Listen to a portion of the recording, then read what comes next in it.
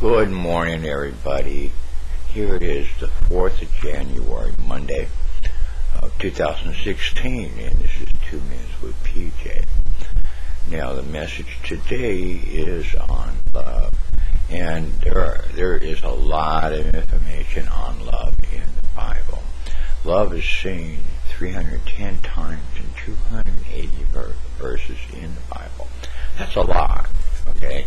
And when he talks about that, it's pretty important. I'm not going to talk about all those. I'm just going to try and key in some key ones to think about during this 2 minutes.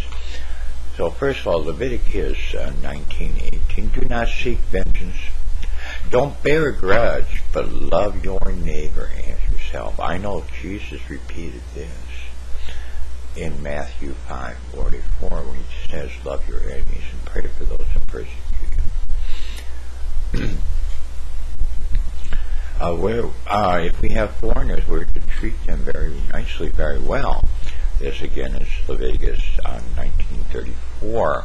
We're to show kindness and keep the commandments of God. He mentions this many times in the Bible. We're to love our Lord thy God with our whole heart, mind, and soul, and might. That's in Deuteronomy 6:5. Again, this is another one that is repeated. And we need to just think about that one. It's repeated also in Matthew's Gospel. John's most important one, John 3:16. For God so loved the world so much that he gave his only Son, so that anyone who believes in him shall not perish but have eternal life. John went on to say, and so I am giving you new commandments, love each other.